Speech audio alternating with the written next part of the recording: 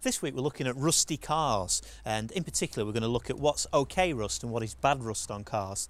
Now, most cars are made of steel, and so that means that if the metal of the bodywork is exposed to water and air, it will corrode. So we generally paint cars to protect them, and in fact modern cars are actually Zintek coated to give them further protection against the elements. So with that knowledge, you can predict where things are going to go rusty, particularly if they're exposed to accident damage and day-to-day wear and tear. So you can see on here, it's had a bit of a bump, the metal's exposed and it's going rusty.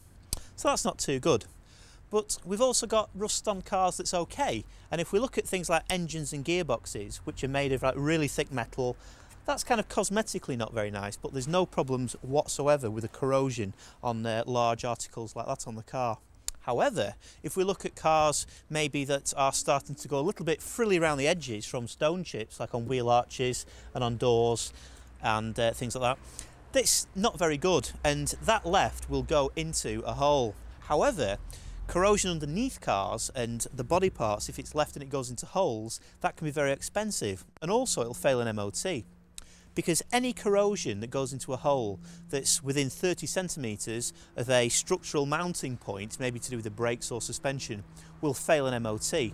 And any repairs to those areas must be seam welded, and that's particularly expensive on things like classic cars. Now, if you're buying a car, any car pre-1990 has pretty much got hidden rust on it. Anything after that, they're very, very well protected and do last a lot longer. But if you do find any corrosion on a modern car, then you can suspect that maybe it's had some accident damage at some point and not been repaired very well. But just bear in mind that if you are going to buy a car, that maybe any corrosion that you do find, you maybe get a quote for to make sure it's not too expensive, because it is very, very dear to repair. I'll be back next week with more top tips to keep your motors running.